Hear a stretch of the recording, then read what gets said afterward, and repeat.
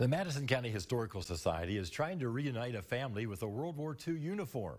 Our Colleen Finney was in Richmond with how the uniform was unexpectedly found. Kelvin Gabbard and Jackie King won an auction for the contents of a random storage unit, something they had done many times before.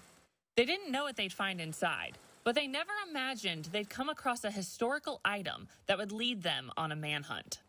We kind of looked at each other like, somebody probably don't know that's in here, because I can't see somebody throwing it in a storage unit and not coming back for it.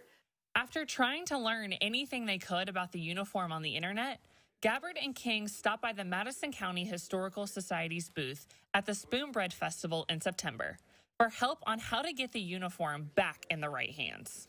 World War II soldiers, they're few and far between. And these are stories that you don't hear about soldiers, period. But these are personal stories, family stories about their military life.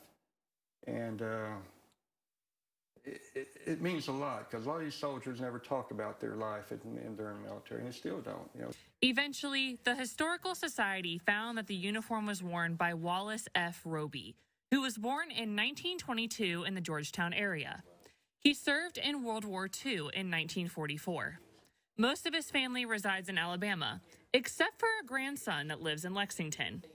The Historical Society emphasized how important it is that personal items like these get returned back to the family. If you find any photos or any article of clothing, military or something, please save it and turn it in to a local historical society so they can do research on it.